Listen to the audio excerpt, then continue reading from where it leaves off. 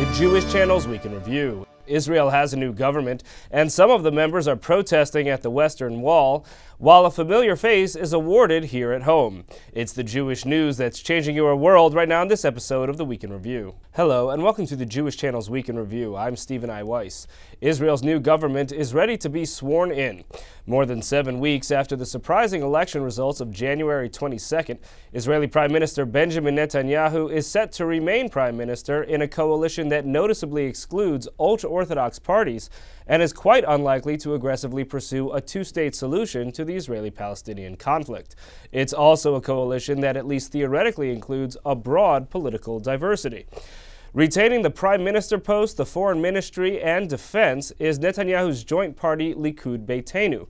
Netanyahu himself will actually also serve as foreign minister for a period, while the man who held the post until last year, Avigdor Lieberman, works to fend off criminal allegations. Another combination of parties will hold the second tier of the new government, though this combination would seem to be somewhat more surprising. The presumed somewhat liberal former TV news anchor Yair Lapid and the man largely seen as representing the settler movement, Naftali Bennett, made a deal recently regarding what kinds of policies they'll pursue. Lapid appears to have given up aggressive pursuit of a two-state solution to the Israeli-Palestinian conflict in exchange for getting a significant amount of ultra-Orthodox Jews drafted into the military. That's the main sticking point that has made coalition talks so difficult, but the creation of this coalition means that this is the first time since the administration of former Israeli Prime Minister Yitzhak Rabin nearly 20 years ago that the ultra-Orthodox will not be part of a governing coalition.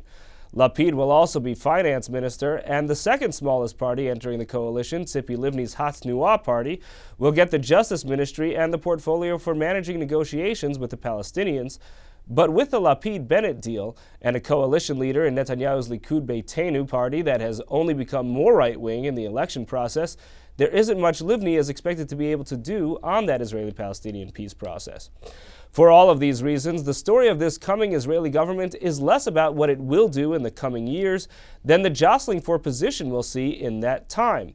Lapid has made it clear he has his eyes on the prime minister job, and the political momentum today is certainly more in his favor than it is for Netanyahu, who lost quite a lot of support between the election of 2009 and the one held in January. At the same time, Bennett and other further right politicians, including those within Netanyahu's own party, have the position in their sights.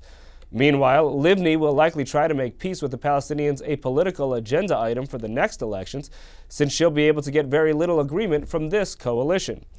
But the most important action might be taking place entirely outside the government, among the groups that were left out, the ultra-Orthodox parties. How those groups take this electoral and political loss, and whatever changes in the military draft and other regulations are to come, is going to go a long way to determining the results of the next election. If the ultra-Orthodox become invigorated by this loss, they could work to engineer voter turnout in the next election that would not only overturn any reforms undertaken in the coming months and years, but they could push even further to solidify the government programs that benefit the ultra-Orthodox. And if the ultra-Orthodox decide to turn away from politics, a mass of people losing their special benefits and privileges could offer some surprising twists for those trying to govern them. But all indications are that this new government will be installed in time for President Barack Obama's visit to Israel and Palestine that begins next week. And the practical impact of these coalition talks will be already available to be seen in that visit, as Netanyahu, now both Prime Minister and Foreign Minister, with one of his deputies as Defense Minister, will host talks with the President. But one symbol of change in the government that many, not only in Israel, but in Jewish communities around the globe have sought is empowering women in public and religious life in Israel. The record 27 women elected to the Knesset in January represent some of that change, and 3 of those female members of Knesset joined in what has become the most visible symbol of women's advocacy in Israel, the prayer services at the Western Wall hosted by the group Women of the Wall. On Tuesday, 3 female Knesset members openly wore prayer shawls or taluses during a prayer service at the Western Wall. They were Stav Shafir of the Labor Party and Michal Rosen and Tamir Zandberg of the Meretz Party. As opposed to many of the more than 100 women at the prayer service other than them, these Knesset members wore their prayer shawls openly at the holy site. Most others wore theirs under clothing or kept them hidden while directly in front of the Western Wall to avoid arrest. A report from Ben Sales of JTA cited an interview with the spokesperson of the Western Wall Police, Mickey Rosenfeld, saying that it was specifically due to the presence of those Knesset members that no arrests were made. Meanwhile, here in the U.S., several Jewish women were being honored for their status as, quote, troublemakers. The co-host of TJC's show, The Salon, Rachel Sklar, was honored for her work in promoting visibility, access, and opportunity for women at the luncheon of the Jewish Women's Archives, alongside two other women, Rachel Cohen-Garrell and Belle Kaufman. Meredith Gansman reports. It's been said that well-behaved women rarely make history, so sometimes you have to honor the troublemakers who do. At the Jewish Women's Archive, Making Trouble, Making History luncheon, it was good to be bad for these three honorees. It's very cool these days to, pardon my language, but to quote unquote, kick some ass. To me, feminists are like superheroes. All my life, I've had to do something that I had to do.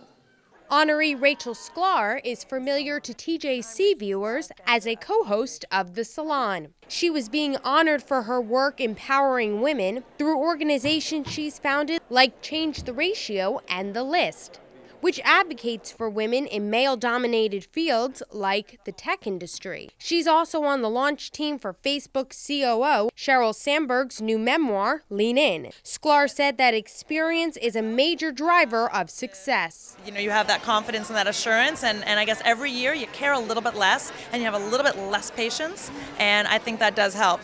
However, according to Sklar, there is also a darker side to fighting to make a difference. The dark side comes in the costs, the personal costs, the quiet costs that come every time you don't toe the line, every time you speak out, every time when people are pushing at you that you push back. Fellow honoree Belle Kaufman has 101 years of experience. The granddaughter of famous Yiddish author Shalom Aleichem, writing was in her blood.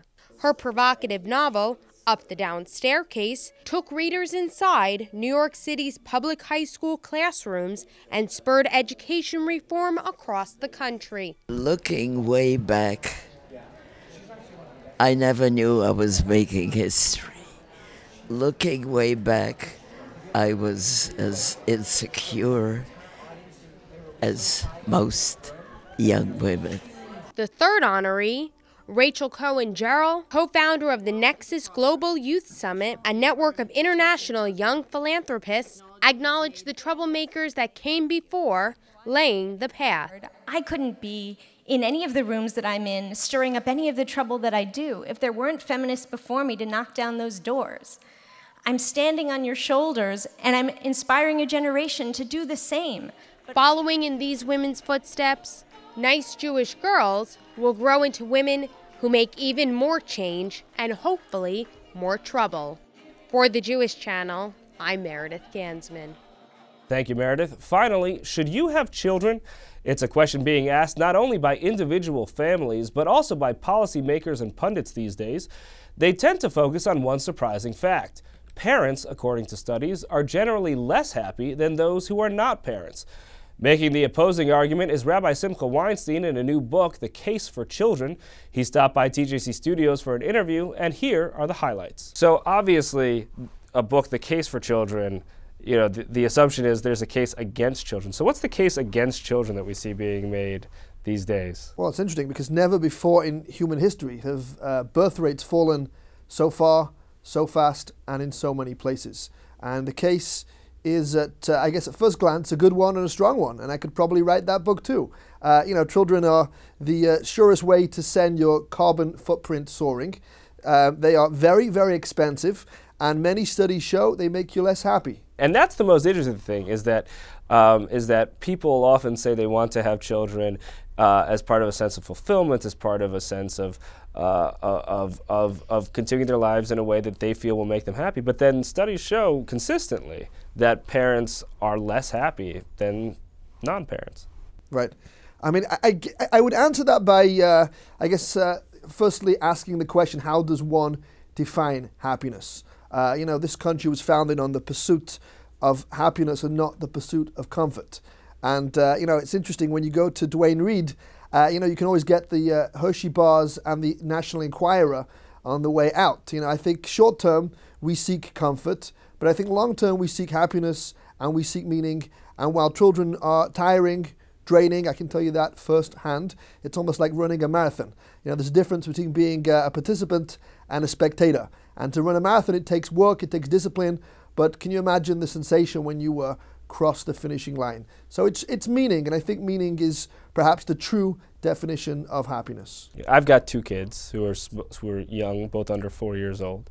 When does it be, and if people ask me if I'm happier, I would probably say yes, but on average we know that people would say no. At what point does the fulfillment, does the sense of meaning, does that come in? It's a work in progress, and I'll be honest with you, my kids do fine just by themselves, and ultimately I don't do homework with my kids because it's good for my kids. I do homework with my kids because it's good for me. I need that sense of discipline. I need that sense of structure. There's an empirical basis for saying children don't make people happier. Do you have an empirical basis for the meaning fulfillment argument? Firstly, studies show that most couples do admit to wanting to have children. So the question is not, I guess, if, the question is when. And the longer we wait, the more reasons there are for waiting. And I'll give you, I guess, perhaps there are many empirical answers that I cite in the book. Just one answer. You know how much it costs to raise a child 0 to 16 according to the Department of Agriculture? I'm not sure why they're the ones that decide this. It's about $250,000. Now, if you factor in a loss of earnings and college tuition, 0 to 21 is around $1 million. Now, if you factor in yeshiva tuition, it's about $10 million. Now, the answer I would give is that we don't live, all at once. We live day to day. Children really are cheaper by the dozen. I recycle everything with my kids, and I recycle things with my friends, and it's a beautiful way to recycle things. And there is a sense of economies of scale. The more you have, the cheaper they become. But I would throw the price tag back at you. I would say, let's play devil's advocate. If it costs $1 million to raise a child, we have to look at children as assets and not liabilities. I have an asset now that's worth $1 million. Let me ask you, you have 2 children. Would you sell them for $2 million? I would not sell my children. $2 billion? Yes, no. So there's an empirical answer. You have an asset that's worth $2 million. You can see the full interview with Simcha Weinstein under the weekly news category on the Jewish Channel On Demand on cable. That's all for this week. From all of us here at the Jewish Channel, be well. The Jewish Channel is available on cable. Time Warner Cable Channel 528, IO Optimum Channel 291, RCN Channel 268, Bright House Channel 330, Verizon Fios Channel 900, Cox Channel 1, Frontier Communications, and now on Comcast Cable in the on-demand menu under Premium Channels. For more information, visit tjctv.com.